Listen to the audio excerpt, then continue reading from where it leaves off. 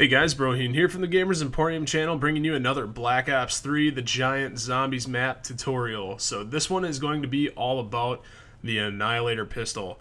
It's the same pistol that you get as the special weapon in multiplayer, and it pretty much rocks the socks off of any zombie that you shoot. It's a one-hit, one-kill thing. So let's jump right into it here. Run up to the Pack-a-Punch. You must have a Pack-a-Punch weapon for this. Preferably a sniper because it's easier to see the things that you have to shoot at the distance they're at. So I happen to pack the SVG. Once you have the weapon of your choice, Pack-a-Punch, you're going to take a stroll down this alleyway here. And you remember this window by the chain link fence? Yeah, you're going to look right through that. And it took me a minute here to figure out exactly what you had to shoot. It's that little box that's on that pillar there to the left of my reticle. And people were calling it a bucket. It's not. It doesn't look like a bucket to me. It looks like a box. But I shot it and nothing happened. And I guess this is key here. So I kind of looked around, shot a couple other things, thinking that I shot the wrong thing. But you actually have to get really, really precise and get your reticle right on the button on there. And once you shoot that button, you're gonna see you know, teddy bears and knives or whatever else is in that just spiral up to the top, and you're gonna hear the doctor talking some nonsense in the background too. So as long as you see that and you hear the doctor, you know you've done the first part right. Now, once you've completed step number 1 in shooting things outside the map, you're just going to turn around and run into the closest teleporter room to you. And inside this little furnace, if you look really carefully, I know it's dark, but there's actually a stuffed monkey hanging inside there. You just want to take that Pack-a-Punch weapon and also shoot that thing. It'll disappear, and you'll hear the Mad Doctor talk again in the background, and then you can move on to position number 3.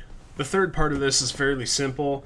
I want to renege about the sniper rifle I chose to pack about being the best thing for this part, because once you go into the first teleporter room above the furnace, he's in the vat that's on the left. Yeah, I jumped there and you can see the teddy bear inside. Well, you need to take that packed weapon and shoot it. I got really lucky on my first shot there with it. It actually penetrated through the vat and hit the bear, and I took a second shot because I thought I didn't hit it, but I did hit it, and anything else but a sniper rifle will be a lot easier for you to hit that. So hit that one, you'll hear the Mad Doctor talk again, and then continue down to the room where you turn on the power. Once you're right next to the power switch, if you look up past the power box and up onto the fire escapes, you're going to see a teddy bear right in the corner of the very top. The Mad Doctor will speak yet again and tell you that whatever the thing you don't know that is the Annihilator pistol yet is complete, and the beacon is lit. From there, you want to run back into the furnace room and actually look into the furnace, and then you're going to see the Annihilator pistol there. So a couple quick things about the Annihilator pistol is that you hold square to pick it up. Once you pick it up, it becomes a quote-unquote special weapon of sorts. Kind of like when you activate your special ability in multiplayer, you'll pull out the Annihilator pistol, and it has a recharge bar. So it comes with 18 shots. You can't reload it. If you switch weapons while you're using it, it goes away until it's recharged, so use up the ammo. This is a one-shot, one-kill on any zombie, no matter where you hit it. Sometimes it penetrates. It does a little bit of a small radial explosion where it'll kill zombies next to the one that you initially shot. And once you put it away, you recharge it by earning zombie kills. So that's really all you need to know. It's definitely good if you're trying to save ammo and you have that thing charged up, or if you're in a little bit of a crisis and need to get out quick, you can just blow through zombies with this Annihilator pistol. So I'm going to show a little bit of gameplay with an Annihilator pistol. Other than that, like, subscribe, comment, and share the video please, and enjoy this footage and have an awesome day.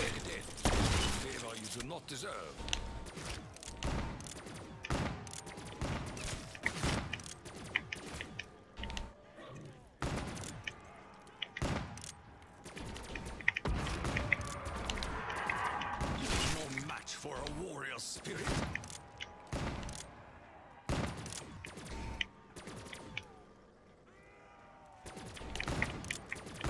I require ammunition.